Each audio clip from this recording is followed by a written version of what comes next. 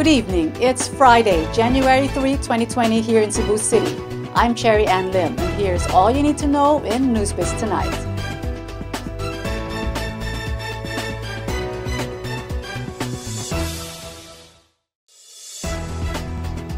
Cebu City Mayor Edgardo Labella is considering Block 27 in the North Reclamation area in Cebu City as a possible relocation site for the Cebu North Bus Terminal.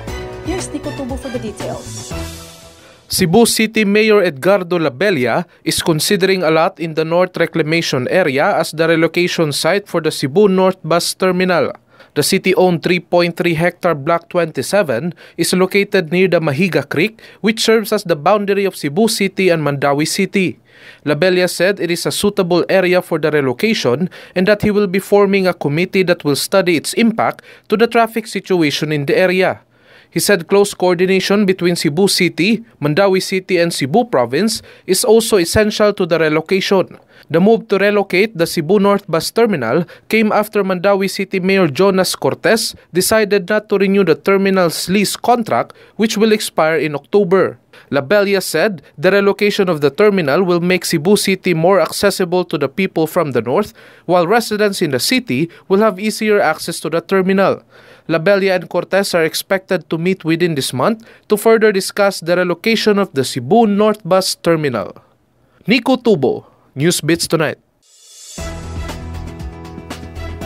5 motorcycles slid on the South Coastal Road in Talisay City this morning due to an oil spill. Here's Kenneth Torres for the details. The City of Talisay Traffic Operations Development Authority impounded a unit of MyBus after its crude oil spilled along the South Coastal Road in Talisay City past 6 this morning. 5 motorcycles slid due to the oil spill that affected the road from Barangay Tangke to Barangay San Roque. City TODA Chief Jonathan Tumulak said no serious injuries were reported, but he assured to assist the affected motorists if they decide to file charges. Tumulak said based on the city's CCTV footage, the driver of the MyBus unit, who was identified as Brian Tianyo, kept on driving despite knowing about the oil spill. The City TODA issued a temporary operator's permit against Tianyo for reckless driving and defective parts of the bus unit. Tumulak revealed that the management of MyBus will send an apology letter to the city government. Personnel of the City TODA immediately put wood shavings and cleaned the affected road to prevent further incidents. Kenneth Torres, NewsBits Tonight. The Department of the Interior and Local Government has sued the municipality of Hinatilan in Cebu for failing to comply with President Rodrigo Duterte's order to clear public roads of obstructions. Here's Nico Tubo for the details. The Department of the Interior and Local Government has sued the municipality of Hinatilan, Cebu, and 9 other local government units in the country for failing to comply with President Rodrigo Duterte's order to clear public roads of obstructions. DILG Undersecretary Epimaco Densing III announced that they filed complaints for grave misconduct and gross negligence before the Office of the Ombudsman on December 16, 2019.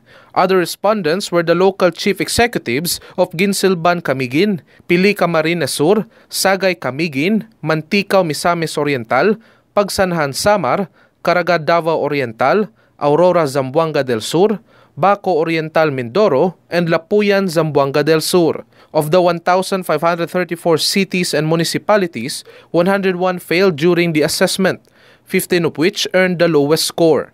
Densing said they will also file cases against LGUs from Abra, Davao del Norte, Samar, Benguet, and Cebu once the documentation will be completed. During Duterte's State of the Nation address in 2019, the President gave the mayors 60 days to reclaim all public roads that are being used for private ends. The DILG then issued a memorandum in relation to Duterte's order.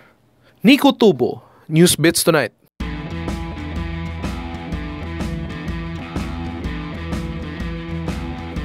For the latest in sports, here's Kenneth Torres. The Minnesota Timberwolves defeated the Golden State Warriors 99-84 in the National Basketball Association on Friday morning. Timberwolves went on an 18-3 run in the first quarter and led by as much as 22 points in the first half. The Warriors answered with an 11-2 run that started in the final minute of the third quarter and carried into the fourth. With more than 4 minutes left to play, Damian Lee's basket helped the Warriors to cut down the lead to 8 at 92-84. Naz Reid scored 13 points and Kellen Martin contributed 12 points, all for the Timberwolves. Glenn Robinson III tallied 16 points for the Warriors, while Eric Pascal had 13 points.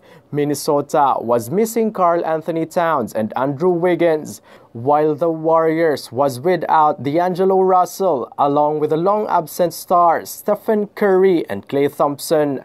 The Warriors are set to face Detroit Pistons on Sunday morning, January 5, while the Timberwolves will take a showdown against the Cleveland Cavaliers on Monday morning, January 6. Kenneth Torres, NewsBits Tonight. Extra.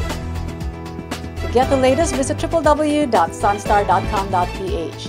Follow us on our YouTube channel and official social media accounts on Twitter and Facebook. I'm Cherry Ann Lim. Good evening.